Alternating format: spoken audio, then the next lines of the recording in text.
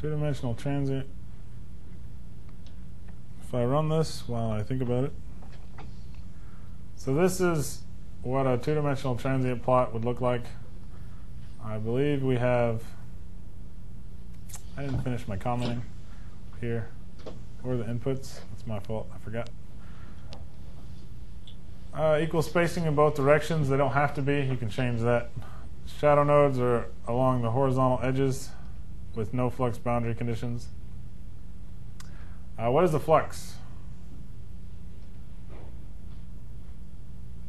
Anybody? We've all had heat transfer. Flux is some variable per time, right? So heat flux would be energy per time. If you have no heat flux, that means that at the boundary you can set the, I'll show you what I did. You can set, if you set a shadow node on the outside of the domain boundary, then you can set your node equal to the shadow node, which Tryggvason told me that that was a bad way to do it yesterday. So that's how I do it here. Take it with a grain of salt at this point, because I didn't fix it. So we do our clear all, close all, define the input variables. So we have our length in both directions. Once again, I'll use I and J instead of X and Y. I'll actually draw it out on a piece of paper and have the coordinates in I and J, and then write out the code accordingly. This sets the number of nodes in the I direction, and this sets the number of nodes in the J direction so that there's equal spacing for each direction, right? Because the directions aren't the same. So you take the fraction and then multiply it by the number of nodes in the I direction. The spacing is the distance divided by n-1, right? Because you have to subtract 1 for the correct spacing. And you only do that for one direction because they're the same. I set the initial temperature of the hot side and initial temperature of the cold side on line 37, 38. I'm doing a bad job of doing line numbers. I'm sorry, I apologize. Temperature 1 is the temperature of the boundary or of the cold side. That may be a solid state boundary. Time 2 is the stopping time. Set the initial time equal to 0 and the time step equal to 0.01. I have the properties for steel and the properties for copper, so I believe I'll look these up in Drysdale or the SFP handbook, depending upon which one. You can either use a value of alpha that was stated or calculate it yourself from these other properties, so I went ahead and calculated it. Alpha being the diffusivity.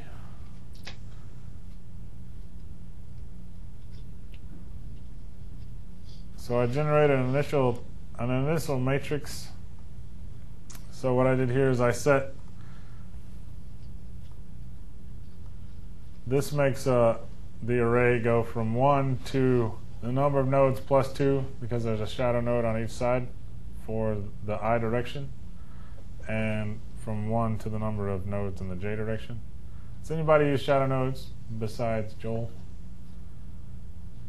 I don't particularly want to try and teach them because I'm not really good at them.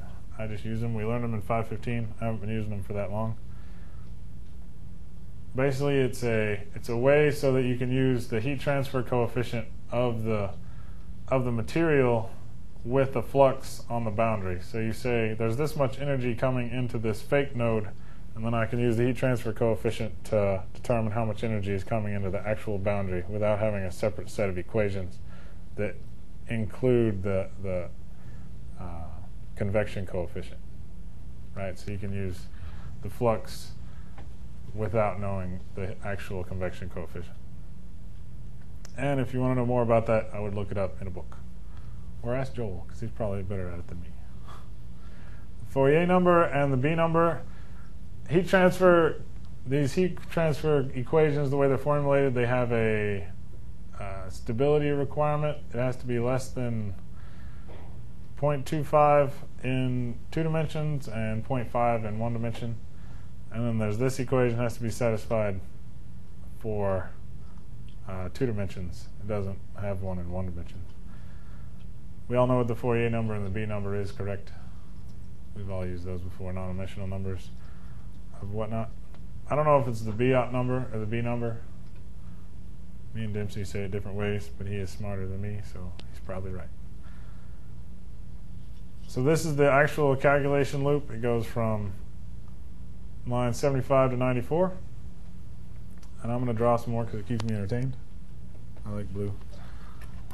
So this outside while loop is iterating through time. We have 2 loops iterating through space in the I and j direction. We have 2 boundary conditions with j equal to 1 and j equal to the last number of nodes, and this internal the internal heat transfer equation, right? So can anybody tell me why I don't have four sets of conditional statements like this? Because I have 4 corners, right? Why do I only have 2?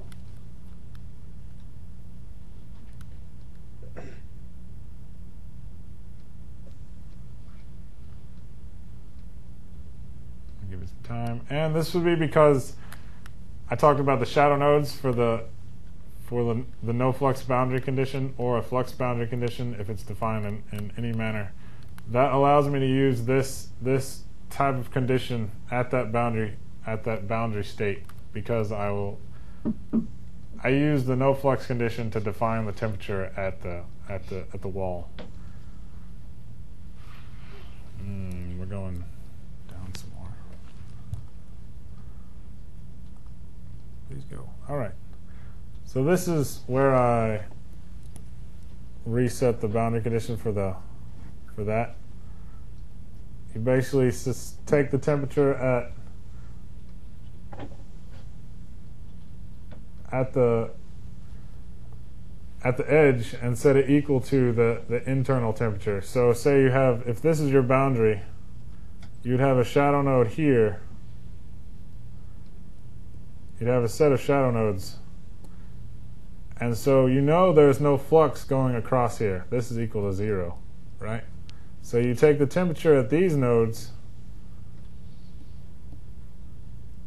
Let's see, we have nodes here. And we know the nodes going, there's no temperature difference between here and here. So these two we know are the same because there's no flux. So you just take this temperature and set it equal to this temperature.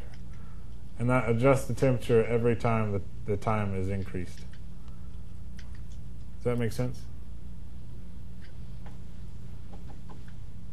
I can use a nod. Yes. Okay. Class participation. Ali told me to get class participation, but I heard he told you to ask hard questions.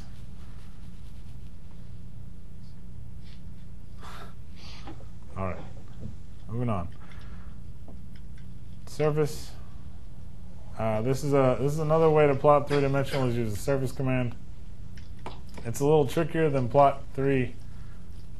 Plot 3 because you have an x and y array and then a 2-dimensional variable for the surface. So you